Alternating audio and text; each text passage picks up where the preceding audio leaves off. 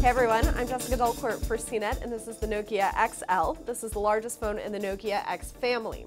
Now the X family is sort of like a combination hybrid of Android, Windows Phone, and Nokia's Asha OS. Android is the backbone, and you've got some icons on top that are reminiscent of both Windows Phone and Asha interfaces, with some of the services of both. But you can't think of this as an Android phone because you can't use Google Play services, and you can only get apps through the Nokia store. It's a little bit limited. So keep in mind this experience as you see the rest of the device. Even though the screen is 5 inches, pixel density is pretty low, about 187 ppi versus somewhere in the 300 range for higher end phones.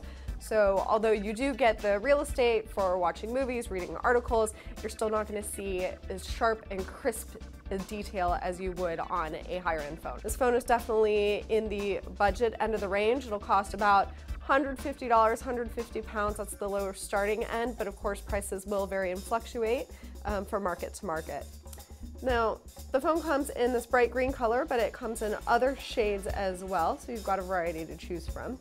On the front, you've got the single navigation button. You can long press to get back home and short press to go back to a previous screen. There are several screens on the interface here, and you scroll vertically to access your apps, see your recents, get your news feed. Navigation is pretty simple. On the back, we've got a 5 megapixel camera with flash.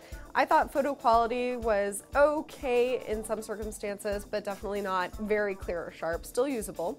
And there's a 2 megapixel front-facing camera, same story there. Inside there's a 1 gigahertz Qualcomm Snapdragon S4 processor. Found the phone to be a little bit sluggish. Dual SIM as well. Storage capacity is pretty small at 4 gigabytes, but there is an expandable option to up to 32 gigabytes. So if you are looking for a budget experience and you don't mind this kind of outdated looking interface, then the hardware is really good, and I would definitely recommend the XL for that.